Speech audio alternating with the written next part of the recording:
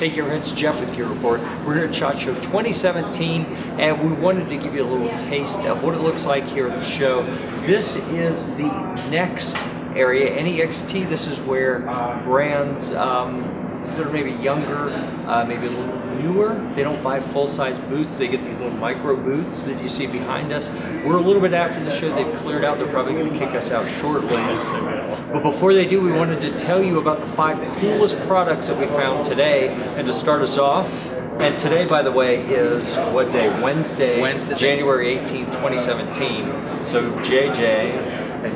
The Gear has JJ here, and the 2 cool products that I found today was the FX Impact, which is an air gun.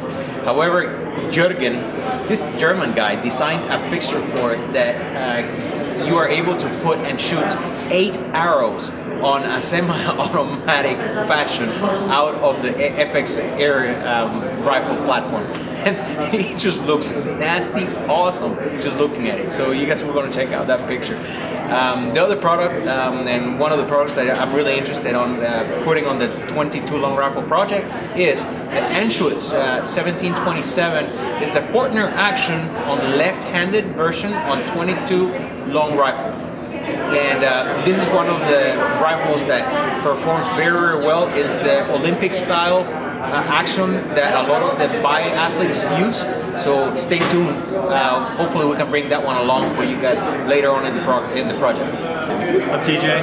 The one I was excited about today was the Fostech Origin 12. A couple years tinkering with it. I saw it today. They redid all the pins, any little issues they have. They have a binary trigger. It's fantastic. They've got a couple 30-round drums. Fun to shoot. I don't know what the use is, but it'll be a ball. It'll put a smile on my face. It will put a smile on my face, hopefully. Yeah. The really cool thing about that is you'll get a chance to shoot it tomorrow. I can't wait. Well, you have to. Okay, so I had a couple things to talk about here. And I gotta be honest with you, I am a bit smitten or enamored with the 9mm AR platform. And I saw a couple, I'm gonna group them together because I have analysis paralysis. I can't decide which one I like best. The GMR-15 is a 9mm AR platform. On Friday, we're gonna go down and shoot some video, but this morning we went to the new product showcase breakfast for media, and that got us some access to roam around the product area without the riffraff. So I took some pictures, also not allowed normally, but we were able to do that this morning, of the GMR-15. It looked really awesome. I am incredibly pumped because we're going to see it on Friday, and then they're going to send me one. So I'm really excited to get my hands on that. Warsport, okay, the other 9mm AR platform, is down the road from us about an hour, a little over an hour, in Central North Carolina. We're going to go visit them sometime soon. Not sure when exactly, but Ronnie, the president of Warsport, you know, he's on board. We're going to go and shoot that one. So both look like really neat 9mm AR platforms.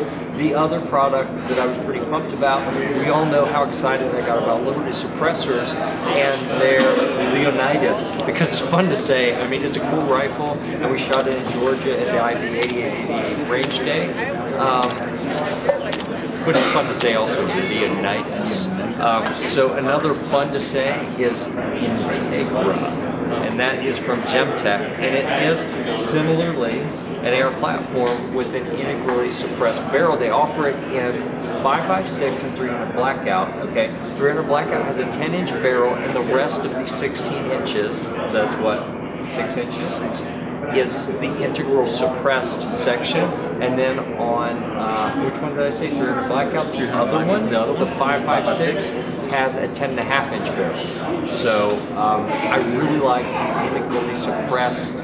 And to be honest with you, Integra, they had Mist, M-I-S-T. I know I was only supposed to have a couple items here, but it's for the 22, and they had a takedown version. I really like takedown 1022s, and I really like integrally suppressed barrels, and it had both. So those are the cool things we saw at range today. At the range here at SHOT Show 2017. I was jumping ahead to tomorrow when we go to a range day. I'm really excited about shooting some of the things that we're going to see there. So That's it for today. Check back tomorrow. We're going to have another 5, plus or minus, who knows, things that we found that were cool.